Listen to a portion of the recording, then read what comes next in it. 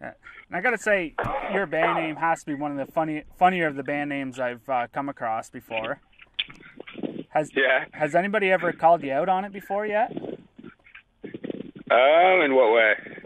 Just for copying anything like Bruce Willis's name or Oh, anything like that? Yeah. no, not yet. I think that's maybe one of our goals. Yeah, I Is always once we officially get on the radar, I think that's one of the things we always thought would be funny is like, well, what do we do when that happens? But something to work towards.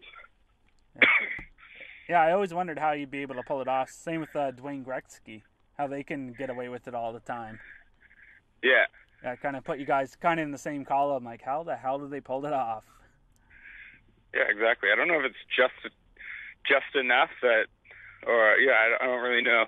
Definitely not anything we looked into, technically before making the decision. It was just kind of happened, and rolling with it. And it's probably cheaper not to know either. Yeah, at this point, well, fingers crossed. Yeah. All right, so your new vinyl was just released. The party's over. How excited are you to have that out?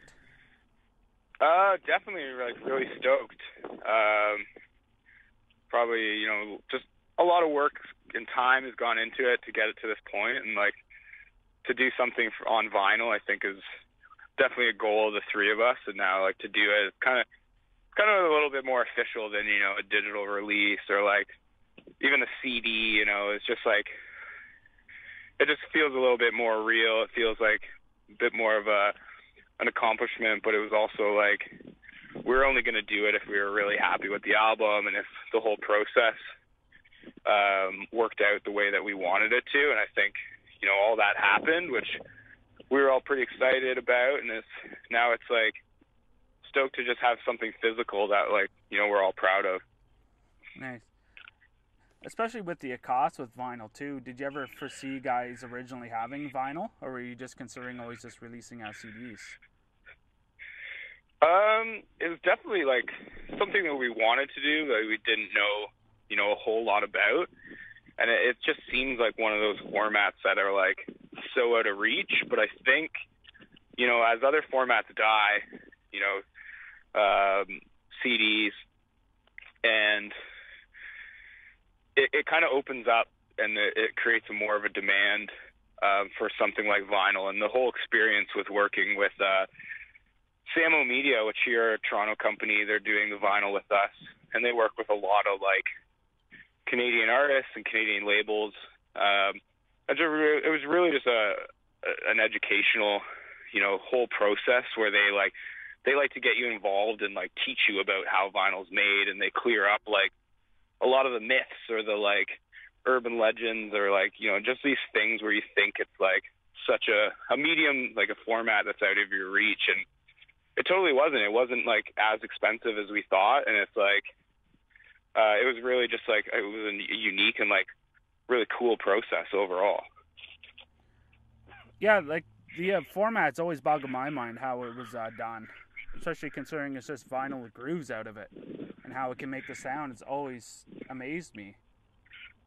Yeah, it was crazy. To get the first test pressings and they send you, I think it was four copies that we had to listen to every second, both sides, multiple times, because these are your masters that everything's going to be based off of, and just to just learning that experience and how it really is a molding process.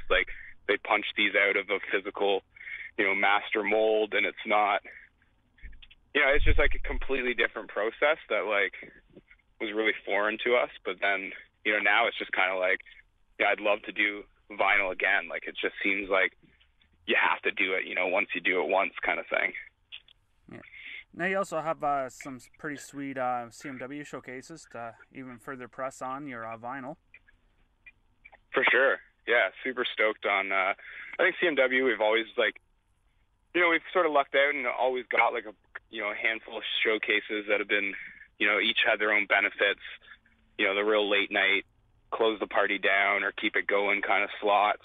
And I think it's sort of built up to this point where now the two showcases we're playing this year, one being an opening slot and one being at 1 a.m. It could be keep the party going or shut it down depending on what your next day is like work wise or whatever. But they're both with great bands that we're fans of. The King Tuff Show, seen them so many times, and then Together Pangea has a unique story to it as well.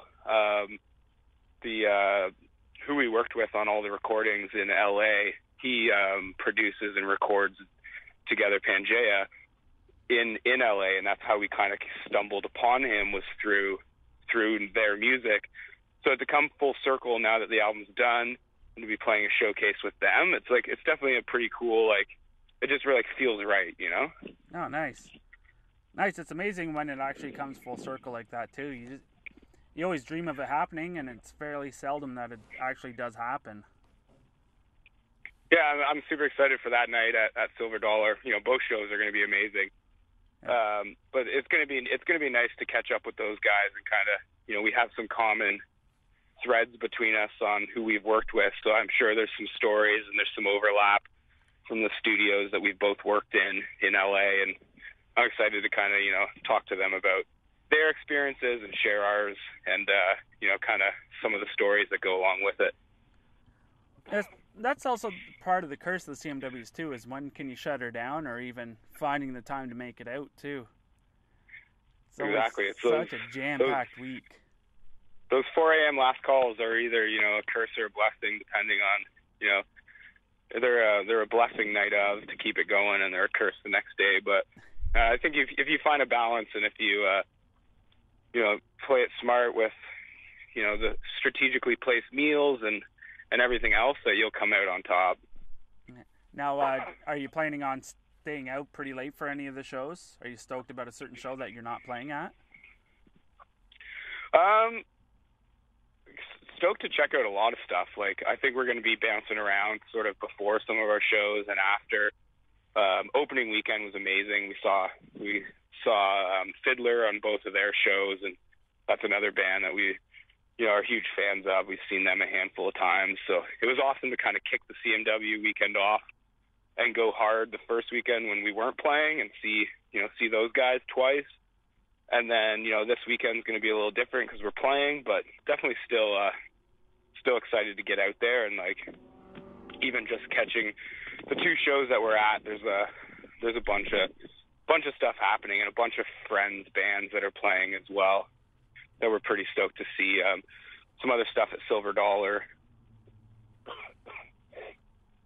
Sorry, I'm coming down with a cold, so I'm trying to actually get over this in time for the next couple days. I'm just cold effects and cough medicine and vitamins and lots of water, and trying to just get my throat a little better before Thursday. But yeah, just excuse the coughs. Oh, no worries, man. I work in a dust-filled environment. I'm stuffed right up. Yeah, I can relate to that. So now, are you able to take in any of the conferences and put it towards your music at all? Or do you just kind of let that part of the festival slide? It's something that is definitely, it's super cool. I like that it all goes on. Unfortunately, with having a 9-to-5 job, it's a little hard to get in all those parts of the festival. But it'd be nice to see some of that stuff, in the after 5 p.m. slots, or some artist-specific ones on the weekends, or different things like that. And I think there's a lot of value, and I think there's a lot of bands that come into the city for a festival like this. It's got a similar vibe to a South by Southwest, where it can be a destination, especially for young bands wanting to learn a lot. And it's you can jump in there and get super engaged. And, that's one of the great parts of a festival like this. Personally, I'm not going to make it out to a lot of that side this year, but definitely think it's pretty cool, all those other sides of the festival. Yeah, I'm pretty much in the same boat as you. I just can't get time off work. I tried to push for work to get in Toronto, but it just wasn't going to happen this week. Yeah. So where No, I can hear you. people pick up your brand new album? We're still working out that side for the vinyl. I think the best bet for the most immediate is just to hit us up online and drop us an email, hit us up on our website or any of our social media, and we'll figure out a way to get it to you. We're going to be doing some contesting and some giveaways and stuff. We're working on some cool little things with our friends over at Vans and trying to get something going where we give away some copies that way. And so I think for now it's just stay in the loop with what we got going on, and you'll figure it out. The digital side is, if you want to get a first listen or anything like that, is stuff's up on iTunes. There's downloads on our website, but we really want to get this vinyl out to people. And I think the best way until we figure out, a more official route is just to hit us up, and we'll be taking care of doing some mailers out to people and throwing some fun things in there, some stickers and some other cool little things that, to make each package unique. So a whole bunch of broken guitar strings. Anvil seems to be pretty big on that one. Sorry? Anvil always seems to be pretty big on the strings, I've noticed at their shows. Yeah, that's always sweet. I love the little personal things.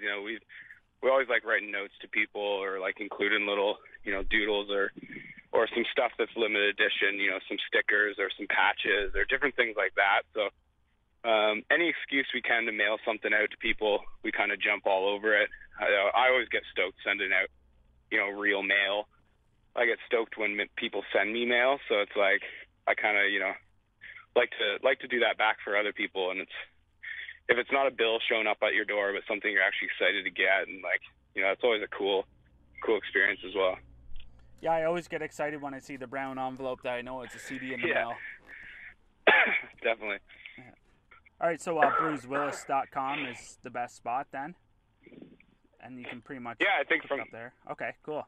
I think from there you can kind of get to like I said, all of our social media channels. There's a contact section on there, and that's kind of our home base is the .com.